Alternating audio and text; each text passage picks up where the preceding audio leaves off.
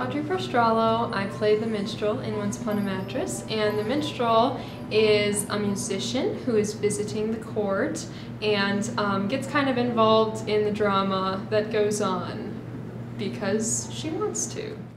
I think my favorite part has been getting closer to everybody in the cast and just getting to know everybody in the theater department a little more than I knew them before, and just getting more involved.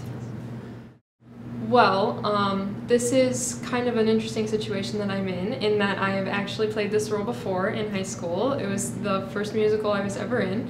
So it's been an interesting challenge to make this Minstrel different from the Minstrel that I played in high school, and just rediscover the character in a more mature way, in the ways that I've grown since I was a freshman in high school. So that's been an interesting challenge.